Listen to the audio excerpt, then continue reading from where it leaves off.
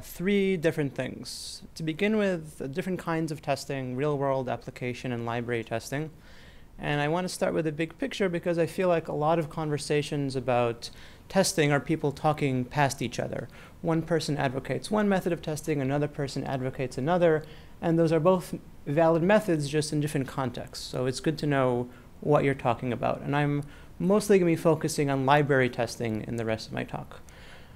So next section, I'll be talking about ad hoc library testing. So starting out with, you have a bug in your library, you want to fix it. How do you go from just fixing the bug to having a process that is actually well tested? And finally, after having built up from a bad process to a good process, I'm going to talk about test-driven development, which is one way, and I think a good way, but only one way of ensuring you have well-tested, correct software. And then I'll summarize what we've learned in the course of the talk. So let's start with the big picture. Imagine you're writing an application, maybe a website. Your website has some users. Let's say you're a online shopping store. So you have your users have some expectations. They expect to be able to search for products, add them to their shopping cart, check out, give you a credit card, have the item shipped to their home. And as someone implementing this website, you want to make sure that the features your users care about actually work. So how do you do that? One thing you can do is simply rely on the fact that your users in the real world are using your software. Real world testing. You don't have to do any upfront testing. You just wait for users to find a problem. When they find the problem, they report the problem to you, you fix it, and you solve the problem. And to some extent, real world testing is unavoidable. If someone's using your website, they're going to find problems no matter what you did in advance. The problem is it's also expensive. If you are relying on your users to report all problems, there are going to be users who just give up and go to your competition, and they might leave being very unhappy. And even if they do report the bug, they've done it late enough in the development process that fixing problems might be very expensive. In the worst case, you may have to re-architect your whole system because of the problems you found. So ideally, you would minimize how much real-world testing you do and try to do some testing in advance. So the next step is, well, we have this application, we want to test it, and we're doing this testing on behalf of the users. We're trying to make sure that our application meets the user's needs. And so we want the way we're testing it, the application, to match the way the users interact with the application, because that's the best way to find things that actually impact users. And so we want to make realistic tests that match what users do, end-to-end tests. And so if, for example, we're building a website, this will involve having a web server with a database, same as in your production system, and then drive your tests with a browser. And that way, you'll be matching exactly the way that users interact with the real application. And you can do this manually, and you can do this in an automated way. And doing it in an automated way is cheaper, but it's going to miss some problems that manual testing is going to find. Like, automated tests can't tell you that your website looks weird or is hard to use. But maybe you want both. So you have these tests, and they make sure that your current features work. And when you add new features, you can run your old existing tests and make sure that your old features work. So is this enough? Do you need anything beyond this form of testing? We have less bugs, we have happy users. Do we need to do anything more? And it turns out there's something that can't be handled, that cannot be handled by application testing, and that is transformational change. So imagine that you're redoing the website's user interface from scratch. You have a completely new design, and this will happen every once in a while, you have to assume. And so you have these tests that you've made as realistic as possible. Like, you've tried to make them match the way your application works. But that means if you change, and so they're testing your existing user interface as is. But if you're changing user interface, that means your tests no longer help you. Another problem you might have that counts as transformational change is you have this code in your application that might be reusable, and you want to use it in a different context. And again, if you take some code outside the context of your application, the tests you have that are tied to that original application don't help you. So application tests don't help you with transformational change. But that second problem also suggests a solution, which is starting to think in terms of applications and libraries. So as you're building your application, you're usually writing a bunch of custom logic specifically for what your application does. So you're specifically to your online website, let's say. And over time, you start noticing commonalities, things that you're repeating, stuff that is more general than just your application. And that becomes a piece of code that stands on its own, a library. And if you have libraries, if your application is built on top of libraries, then redoing your website from scratch might involve only redoing a very small layer. And yes, you're going to have to rewrite your test from scratch, but the part underneath isn't changing. And if you have libraries, you can take those libraries and use them to build new applications. And again, since you have a library, it works in a different context. So that suggests that we should be writing libraries as much as possible and minimize how much application code we have. We have a little bit of application code on top of a lot of library code. And the libraries are a stable foundation that allows us to quickly build new applications and quickly redo the user interface or functionality of our application. What that means is we need to rely on our libraries. The libraries have to be a stable foundation. They have to work and continue to work correctly in order to allow us to change our applications. Which leads us to library testing. We want to test our libraries to ensure they work correctly. Unlike application testing, library testing is done for the benefit of developers. The audience for the library is the application developer who'll be using it, a programmer. Maybe you, maybe your coworkers, maybe someone in a different organization. We still want it to be realistic, though, and so we want to be testing the public API the way that the developers will be interacting with our library. We want to test it in a way that matches the way people interact with it. And again, you can do manual automated testing, but probably you're going to be doing automated testing because it's code that a code API, and so testing it with code is the natural and easy thing to do. So that's the big picture, and we've arrived at some sense of library testing. And so next, let's actually see why the more specific details of testing a library. And we'll start with doing things the wrong way. We'll start with a bad process for fixing a bug, and we'll step by step try to improve things until we reach a good process. So imagine you have a library that lets you count the frequency of words within a string, or counts the frequency of words. And you get a bug report, and it says, I have this sentence, all for one, one for all. And when I check the count of the word all, the count is wrong. So if you read the sentence, the word all appears twice. And so we expect the count for the word all to be 2. So let's look at the code and see if we can figure out where the bug is. So if we stare at the code for a while and we see we initialize a dictionary that always has a default value of 0. We can add words, and that increments the count by 1 after lowercasing the word. And then there's a function count that lets us check the count of how many times a word appears. And eventually we'll notice that the count function, when we look up a word's count, we're not lowercasing the word as we do when we add a word. And so if we check the count for an uppercased word, we're always going to get 0, no matter how many times we added it, because it's being stored in lowercase, but we're looking it up in whatever case we passed in. So the fix for this bug is just to add a lower to the word whose count we're checking. So this is the buggy code, and this is the fix code. Buggy, fixed. Problem solved, right? Well, as a programmer, it's good to cultivate paranoia. And partly that means not trusting others, although in a very friendly, nice way. But most of all, it means that you can't trust yourself. And so I don't trust myself. I do terrible things in code all the time. I write broken code. And so you have to have at the back of your head this little paranoid voice that's asking you questions about what you're doing. And the first question is, did I really fix the bug? Maybe I did. It looked like it was the right fix, but I'm not sure. So the way I solve that is by testing it. And I'm going to test it manually. So I'm going to start up the Python interpreter, import the class, add a word with one case, add a word with another case, look up the count for both of them, and I compare them, and they're the same. So that means I've fixed a bug. Okay, I fixed the bug, great, no problem. But then I start feeling paranoid again.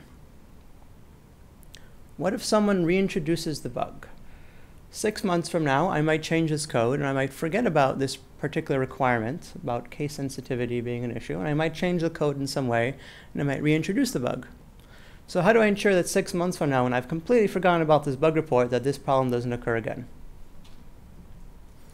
And the solution is we'll write an automated test. Instead of having a test that I manually hacked up and I type in an interpreter, I will have a module with all the tests in it.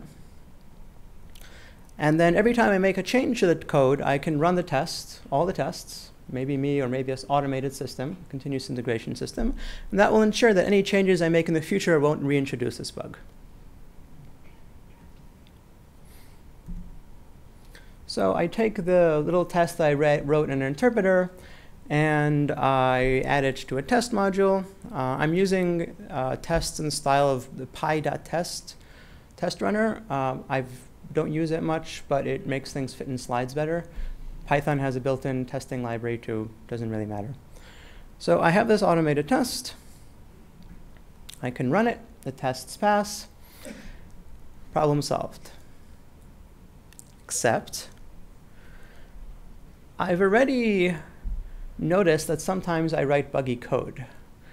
And I'm trying to get around this by writing a test, which is also code. And so what if my test is buggy? If my test is buggy, it may not be actually proving anything, and then I won't know if I've actually fixed the bug that I actually care about. And so what am I going to do about that? So the solution to that is, we know we have a version of the code that had a bug in it. We got a bug report, someone complained, we read the code, it seemed buggy. So if we run our test against that broken version of the code, the test should fail. And then in the fix, we know that it passes on the fixed version, but when we run against the buggy version, it should fail. And that will show us that the test transitioned from failing to passing, thus demonstrating that I fixed the original bug and that my test is testing what I think it's doing, what I think it's testing. So I take my old broken code, I run the test against it, and the test passes. So that means the test I've written that I thought was helping me demonstrate that my code was correct, that test was useless. So that's a problem. And it's a good thing I did this running a test against the old version of the code. But then I have another thing to worry about, which is I know there's a problem somewhere, but I don't know if it's my code or my test. And in this case, if you go and read the test carefully, you'll see the test is not correct. It's not actually testing what it should be, and it's pretty easy to fix the test. But you can imagine a situation in the future where 6 months from now, me or worse, a colleague who's never seen this code, are looking at a test and at some code, and the test and code disagree, or the test seems nonsensical, and they're not going to know which is correct, where the problem is. It's just going to be mysterious and hard to debug. And so the solution to this is what we would do for code in general, which is write a docstring. And the idea here is when you're writing a test, there's the actual implementation of how you wrote some code that does a certain set of steps. But there's also the intention of the test, what it's trying to demonstrate.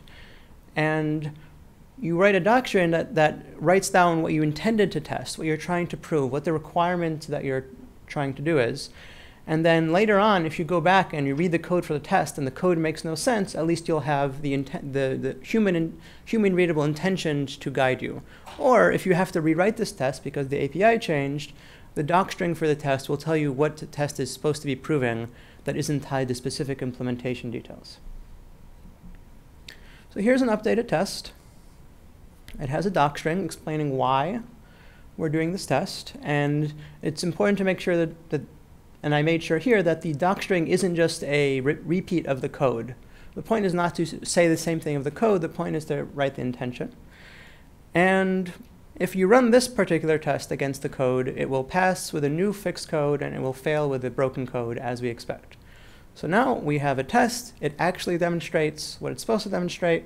If we come back in 6 months, we'll know what the test was for. Great. Now we have our final moment of worry. I've just changed the code. In order to fix the bug with the count function, I've had to change the code. And anytime you change the code, you have to worry about breaking existing functionality. So how do I know that I didn't break existing functionality?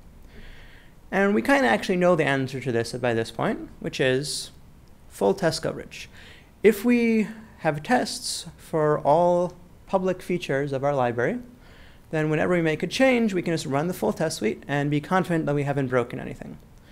So, good thing all your code has tests for everything it does, right? Well, in practice, you will often have lots of code that doesn't have tests. It's old code, code you've inherited. So what you do in that case is you add tests as you go along. You might be tempted instead to make just the minimal change sufficient to fix whatever problem you're doing and just touch as little as possible and not actually make bigger changes that might break things. But the problem there is you end up with code that becomes more and more brittle and more tied to specific functionality, and you end up copy-pasting code, and your code quickly becomes even less maintainable than it was before.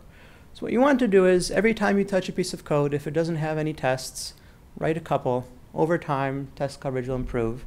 And there's a very useful book on the topic called Working Effectively with Legacy Code, where legacy code is a euphemism for code that doesn't have tests. If you're doing new feature development, then you should be writing tests for all new features that you write. And those tests will demonstrate that those new features are actually doing what you expect them to do. And later on, you can run those tests and make sure you haven't broken that functionality when you make changes in the future. So we've started from this bad process of just fixing a bug and hoping, and we've gotten a lot further. But we've been doing this sort of in an ad hoc manner, so maybe we can do better than that. Instead of having to worry continuously as we write code, if we can encode what we've learned into a development process in a way that it just becomes automatic, becomes habit, then we won't have to worry as much, and we'll just be able to focus on the coding, and the process will make sure things happen correctly. And the 5 things we've learned is you should be testing your code. You should be doing this automatically and every time you make a change.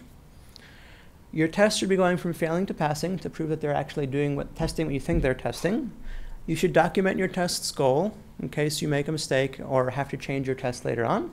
And you should be testing all of your code if at all possible. If you can't, you can't. And test-driven development is one process that meets all of those requirements. There are other processes you can do that will achieve the same goals, but this is the one that I like, so this is the one I'm talking about today. So in test-driven development, you have some software and have some requirements. And you start by encoding those requirements in tests. And those tests should fail. So the first thing you're doing is you're writing your tests. You then write code that meets the specification. And you know that you're done writing the code when all your tests pass. So you start with your tests, write some code, and that code makes the tests pass.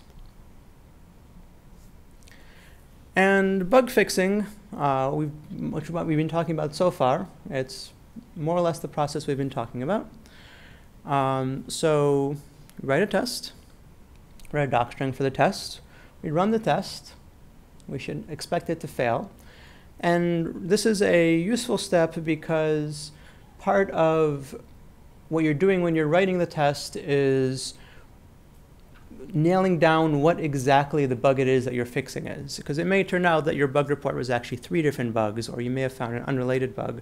And so having that initially failing test is a way to encode your understanding what the problem is.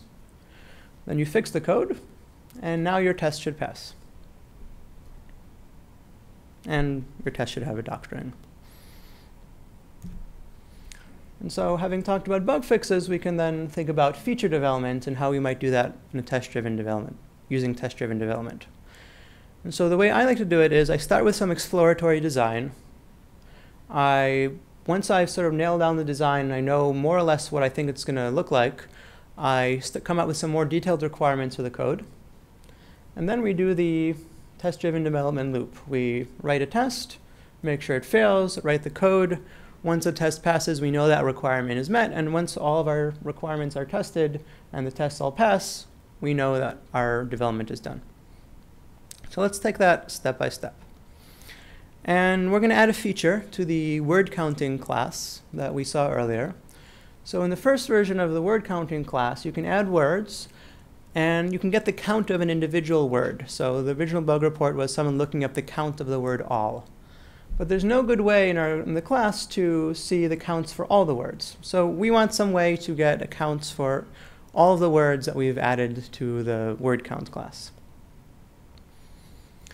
And for an exploratory design, we write a couple of different or more ways of interactions that might satisfy this particular feature that we want. So we have a class, we add 2 words from it. One way we could do this is we say, give me a list of all the words that have been added to you. And then you can iterate over those and look up the count individually. And another thing we can do is, another alternative is we could ask for, get back a dictionary or mapping of some sort that maps between words and their counts.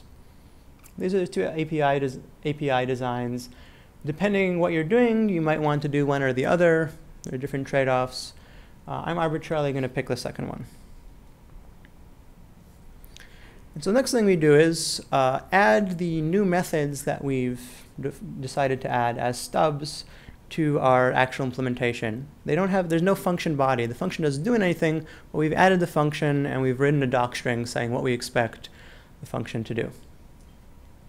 And this is an additional step in the design process because it lets us see what the code would actually look like, sort of a skeletal level if we added this method in this class. But it also means when we write failing tests, the failing tests will fail in a more meaningful way. They're not going to fail hopefully with an attribute error or an import error. They might fail slightly more meaningfully. Not great, but a little better. And so next, having chosen a design, we're going to write down the requirements. And when I say write, you might just you might do this in your head. I don't actually actively always write them down, but sometimes it's useful to write them down if you're dealing with a more complex design that you're building. And there's a few categories of requirements that we're doing here. One is just the plain functionality. What is this new function? What is this new method that we add going to do? And in this case, it's going to return a dictionary that maps lowercase counted words to their counts. And lowercase was not in our original design. It's just as we start writing on more detailed requirements, we start having to think through all the implications of this API's design. And maybe at this point you're going to say, oh, this makes no sense. I'm going to go back to the drawing board. So every step along the way is an opportunity to improve your design. So beyond basic functionality, we also have to think about edge cases, things along the boundaries of the API interaction, because these are places where you're more likely to have some sort of failure, where something might go wrong. So in this case, if you have added no words, we expect to get back an empty dictionary. And we also look for places where the API might be ambiguous, where it's not quite clear what the implications of what you're doing are. And in this case, since we're returning a dictionary, and the implementation kind of is a dictionary, you want to make sure that if we modify whatever got returned from this method, it's not going to change the internals of the original object.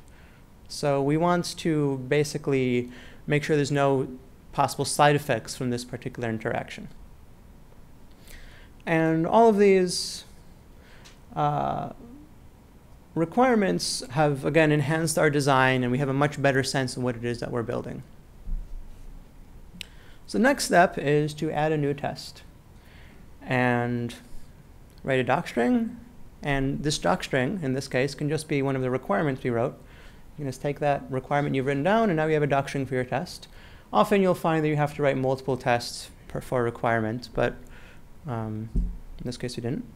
We implement the test, and when you're writing this test, you are interacting with a new API that you're building. And so this is another opportunity to test your design. And if you find that writing this test is extremely awkward, maybe your new proposed API, your new feature is also extremely awkward, and maybe you have to redesign things. So writing the test is another place where you're going to be refining your design and learning how to improve it. So we write the test, proving that When we call all counts, we get back a dictionary with the results we expect. We run the test.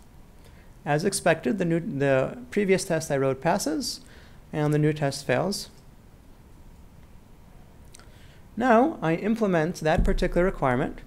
And in this case, implementing the requirement is as easy as returning the internal dictionary that we're using as part of the implementation. And while it makes this test pass, this particular implementation is going to fail a future test we're going to write about changing to the result of this function not mutating the internals of the class. That's fine. We're just incrementally building things up.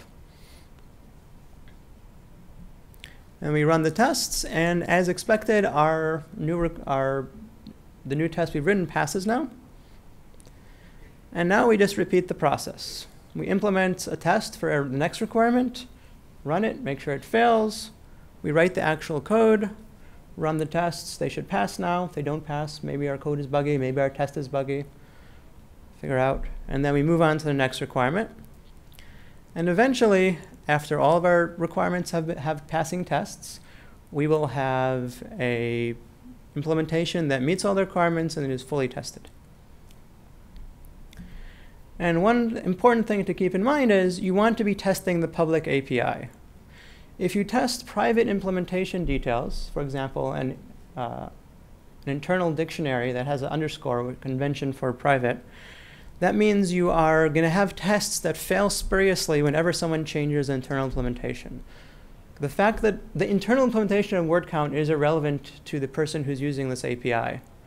And that you shouldn't have tests that fail when you've changed irrelevant details.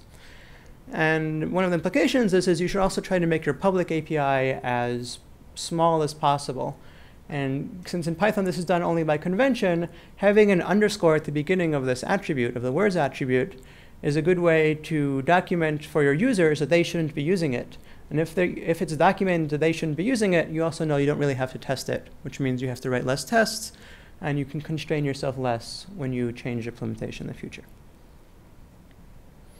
So let's go over what we've covered in this talk. What kinds of testing are there? There's real-world testing, when someone actually uses your software in the real world, and if you're lucky, reports a bug. You should make it as easy as possible for them to report bugs. There's application testing, where you're testing your application's features on behalf of your users, and you want to make those tests as realistic as possible. And there's library testing, where you're testing library code, and you want to do that via a public API, and you're doing the library testing on behalf of developers. Test-driven development is a process where you encode your requirements in tests. Those tests should fail. You write code that meets a specification, and the tests go from failing to passing. And you can actually use, I've only talked about library testing mostly in this talk, but you can use test-driven development with application testing as well. And it's usually called behavior-driven development. It has some additional implications about what it means, but it's the same process. So test-driven development can be used in other contexts in library testing as well. Why should we test? It helps us ensure that our current requirements are actually correct, or that we fix the bug. By accumulating tests over time, when we change things in the future, we can ensure we haven't broken existing functionality. And by testing our libraries, we have a stable foundation that allows applications to go through transformational change without having to rebuild everything from zero. You actually have to only redo a much narrower and smaller part of your application. And why should you test first? Which is what test-driven development suggests. Testing first means you only write new code when you have tests for it, and so you're getting full test coverage as a side effect of your process. It makes sure that your tests test what you think you're testing. You don't end up with tests that prove nothing. And if you're building a library, test-driven development helps you with the design process of new features, because it means you're trying out the API as you're writing it, rather than building a whole thing and then trying the API and realizing after you've done it that actually this API is problematic or you've missed a feature. And you can get all of these benefits without testing first, but I find that with a little practice, test-driven development is a really useful and easy to, given the practice, it's actually much easier than it seems that at first pass. Finally, I'm trying to write a book about software testing. There's one chapter online now. You can sign up for mailing list, and I will send you an email if you want to know about future chapters. The slides are available up on my website as well. And I'd like to thank the photographers who took these images and released them under the Creative Commons license. Thank you. So, we have about 10 minutes for questions. There's a microphone over there in the aisle and over here in the aisle. So if you have a question for Itamar, please just line up and we'll see what we can find.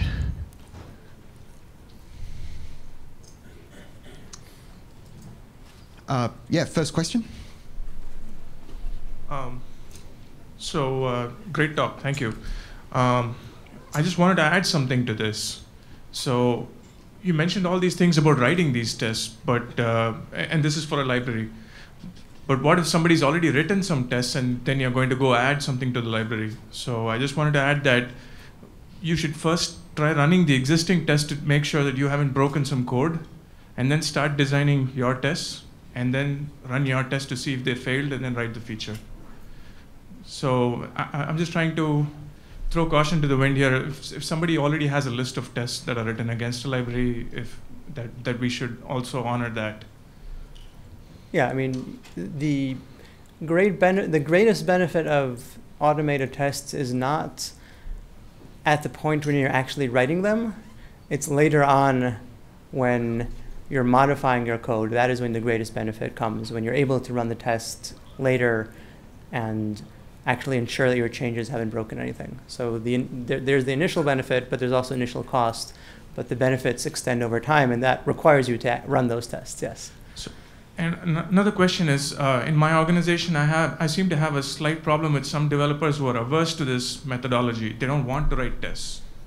They just want to keep writing code because they think it slows them down. So do you have any advice for me to talk to them about this? Anybody else face that problem?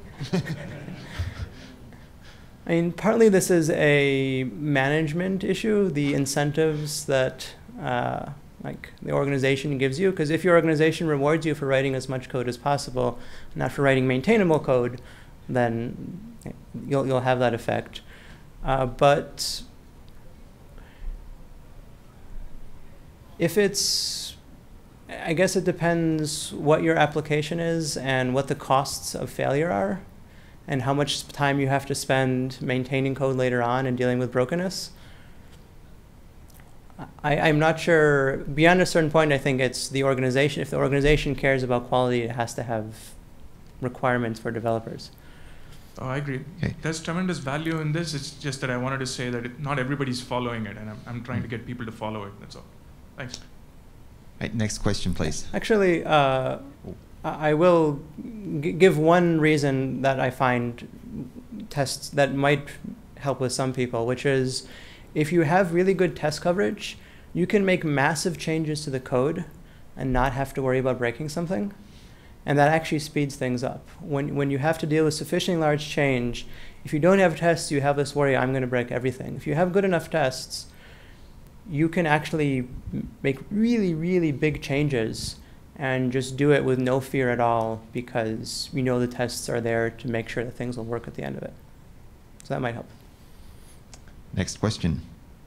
Hi, thank you for your talk. I definitely learned some things that I can put to use. But one of my challenges is I'm very guilty of writing some tests initially and then forgetting about them and not running them and winding up with a mess that I can't go back and test. Partially because as I get beyond the contrived, oh, here's my class interface, I have some trouble kind of identifying these patterns or code smells essentially to that testing would possibly address. So I was wondering if there was a source or an existing well-tested Python project you could point me to that would kind of show how one can design these tests for complex interactions and and such? So there was one comment about forgetting to run the tests and the other about how to test complex things. So for forgetting to run the tests, a good way to deal with that is automation, because software is good at not forgetting things. And so you can have systems that run your tests automatically on every check-in or every pull request, depending on your system, some of which are free. And so once you have, if you're on GitHub, you can use Travis CI for open source projects. And then every time you do a pull request, it'll tell you if your tests are failing or passing. And then at least you'll know that you've broken something. In terms of complex systems, the idea, beyond a certain point, you are dealing with testing becomes a piece of software, and then it has all the same issues that you have with writing large pieces of software. And the way you solve that with regular software is you try to have layers of abstraction. And so you try to say, once I've tested this layer, I know it just works and I can trust it. And then you can build on top of it. And so at each point, you only have to think about one layer, and you don't have to think about layers above or below. And there's also, and sometimes you have the problem that the layer below is something you don't actually want to call into. So it's calling out to an external system. So at work, we interact with Docker. And so we have a Docker client, but we don't want to have our tests actually interacting with Docker. And so what we do is we have a Docker client, and then we have a class that looks just like it, which is for testing purposes. And we have a set of tests that we run against both the real client and the testing client. And so we have one set of, so those tests prove that those two objects behave the same way. And then later we can use the fake one for all of our tests, knowing that because we've previously proved that the interactions between the real one and the fake one are the same, we can use the fake one in a test and know that it'll actually work in a real system. Thank you. Yeah, from over here. You just basically answered my question. How do you test things like I/O that you don't necessarily want to do during the unit test? Yeah, so it may be that depending what you're doing, it may be that doing the I/O is fine.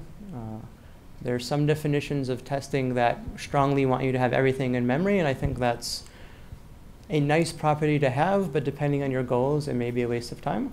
But sometimes there are interactions with external systems that you really don't want to have running in all of your tests.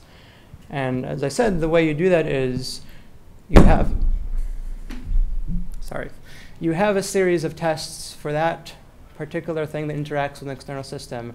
And those tests may only be able to, maybe you can't run them on a developer desktop. Maybe they can only run in your automated build system. But someone somewhere is writing them regularly. And then you have a series of interface tests that you run against that real object and the fake. And now you have a verified fake that you know behaves the same as the real one from the external API's point of view.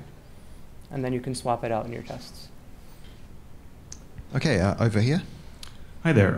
Do you have any recommendations for managing the coupling between requirements and their associated code and tests in the case where the requirements may live well outside of a doc string, coming from another organization, and could change based on customer requests and such, and trying to manage that, okay, now the code's out of date, but what tests were previously testing those requirements, that sort of thing? Yeah, so I mentioned behavior-driven development. And behavior-driven development is a much higher level form of testing. It's on the application level, and it's designed for this problem of we have requirements that are coming from non-programmers who want to maintain the requirements, but we want to run them in an automated manner.